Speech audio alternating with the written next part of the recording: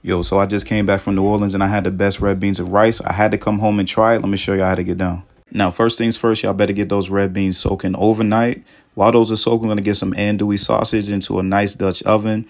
Sear it up until it's nice and brown and then remove it from the skillet. Going to add some turkey necks and turkey wings. Sear those down for a bit of extra flavor before I add the bell peppers, onions, and celery.